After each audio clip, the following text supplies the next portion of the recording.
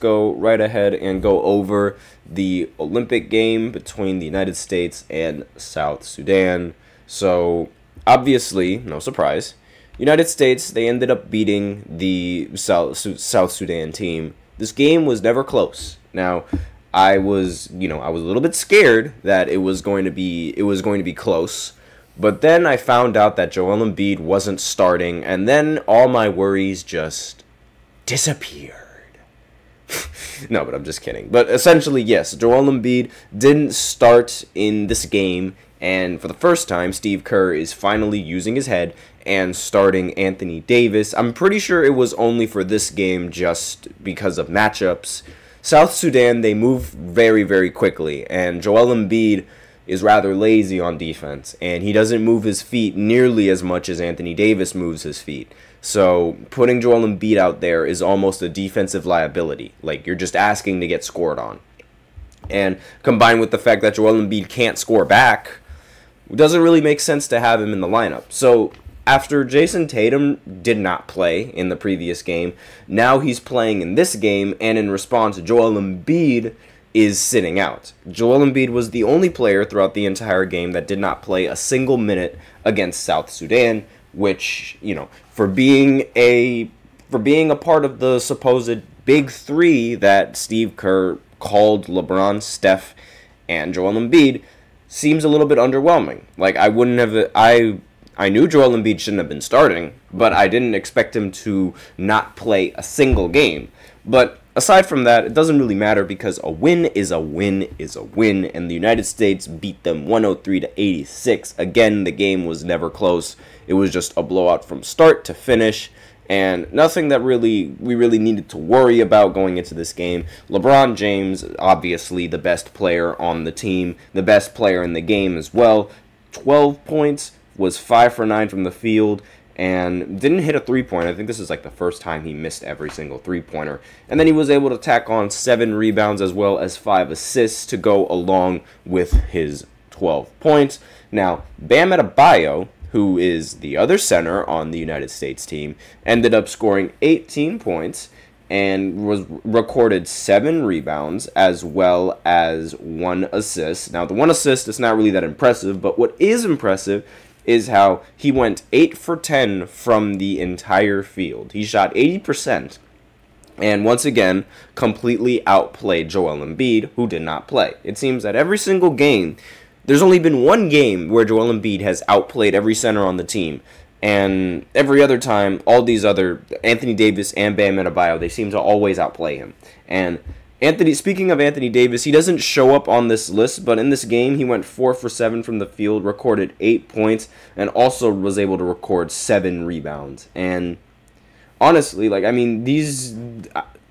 big man position is a very, very important position in Olympic basketball. Like, it seems that if you don't have a very good big man in the Olympics, you're not really going to be able to go anywhere. Like, even with all the guard play that we have, we still need, like, that really good center just to keep this game in check, right? I mean, and speaking of pretty bad guard play, Stephen Curry has been awful in these Olympics. Like, I don't know what it is. It could just be a shooting slump because, like, again, it's just like his shots are missing, but it's like Steph Curry missing shots. It's like, it's almost unheard of. Like, it's not really almost unheard of, but it's like you don't expect somebody like that has that reputation and that type of shooting to just go on these kinds of slumps. But it's happening to him right now. He was 1 for 9 from the field in this previous game and was 0 for 6 from 3.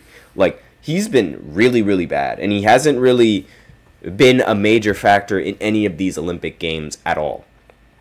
Now, Anthony Edwards, on the other hand, he's been very, very consistent for this team, and he ended up going 4 for 9 from the field for 13 points, and, that was really, since he's basically only there for scoring, that's his main role on the team. That's really, all that you really need for someone from Anthony Edwards. Now, Kevin Durant, same thing applies with him. He scored 14 points, but he only hit 2 shots, so the rest of the points came from the free throw line, but it doesn't matter. He gets his points the way that it's not like he's, feeding for free throws like Joel Embiid. Like Joel Embiid looks for free throws. It's not like he's doing that.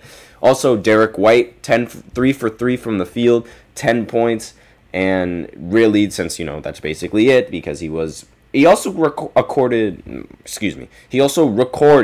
3 steals, and Kevin Durant, he also recorded 3 steals. Same with Anthony Edwards. That's one of the things that is also, a very underrated part of the Olympic basketball. Fast breaks. Like, fast breaks, they really, if you can get out in transition before a lot of these teams, because a lot of these teams, they try to go for offensive rebounds. So if you can get out in transition, that is some easy points for you right there. And the steals are like one of the more popular means of like scoring with the United States. I remember watching the Redeem team all the way back in 2012 when they would get steal after steal after steal, and they would get stop after stop after stop, and it's like every single time they would run the break and they would destroy whichever team that was running the break.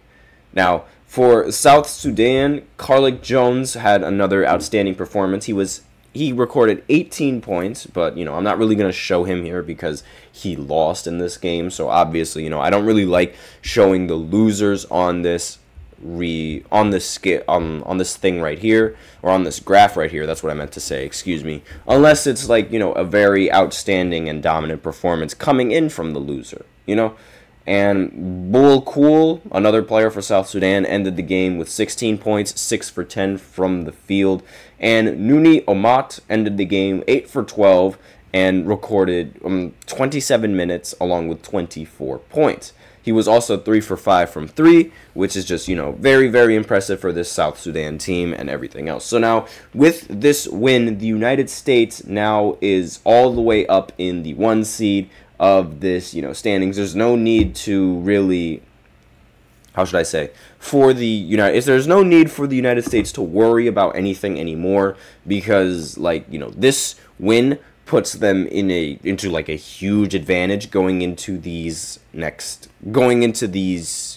knockout rounds, I guess you could say, because the point differential that they have is so much larger than the rest of the other teams in the point differential that they could afford to lose the next game and they would still be fine. They're not going to lose the next game because it's to Puerto Rico, but they would be fine anyway because of their point differential being so high.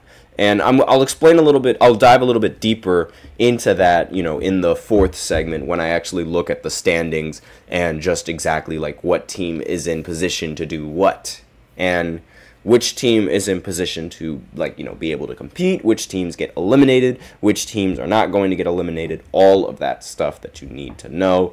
And again, a couple of takeaways from this game. I feel like Jason Tatum is another player that's sort of been struggling. I mean, in the beginning of the matchups with USA, I thought he was going to be an X factor. Same with, Joel Embiid. I thought both of those guys would be X factors for this team, but it turns out they've sort of been, Joel Embiid has been mainly a liability throughout a majority of this Olympic run. And Jason Tatum, he's sort of been like, I don't really know how to say it, but he hasn't really been all there. And he only recorded 17 minutes despite being in the starting lineup. Again, I don't understand how long it's going to take until Steve Kerr realizes that he has to play Kevin Durant. I mean, Kevin Durant, we want to talk about him not receiving starter minutes. He played 21 minutes. That's almost more than anyone else on the team aside from Devin Booker. And it's like, Steve Kerr, another takeaway is that Steve Kerr really likes starting guards. Like, he really likes putting guards in the starting lineup for no reason.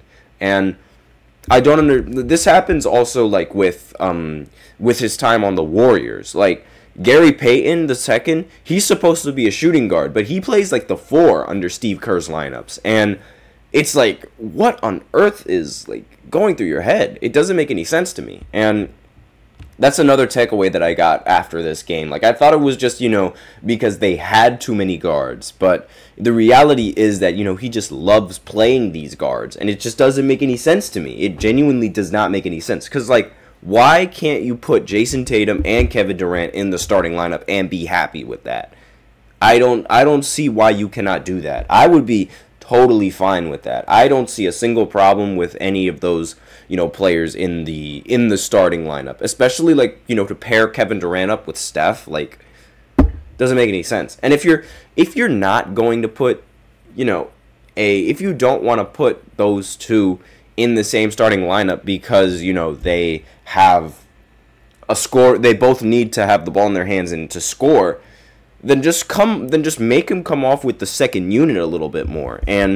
But the fact that he didn't play him in the previous game is just, it's a little bit concerning, because it's like, is he going to just take turns sitting out every single star? I don't really like that. I feel like, you can develop a pretty decent rotation for all of these guys. But aside from that, that's all that I have for this recap. So now we will go ahead and go into the second segment where I talk about Gordon Hayward and his retirement.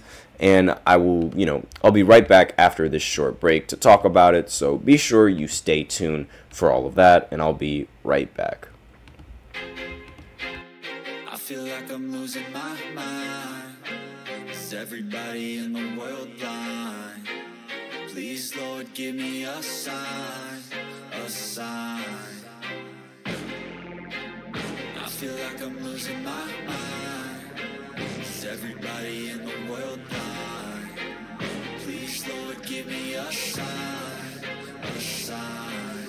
I wanna be the greatest. Everybody on the fake shit. I look around and feel like everybody is the fakest. I make this every day and I'm impatient, hoping one day I blow up from the basement. Statement, the top is so vacant. I don't hear shit that I think is amazing. Waiting for my day when I'm playing sold out shows for 1,000 faces. Hey, give me that crown. Get in my way and to be put down. It ain't your place, all this my town. If I want that shit, then I'll get it right now. I'm losing it, the noose it fits. I'm losing shit, a stupid myth. You choose to live or choose to dip. You choose to fight or lose your grip and lose a gift. I feel like I'm losing my mind. Is everybody in the world blind? Please, Lord, give me a sign, a sign. I feel like I'm losing my mind. Is everybody in the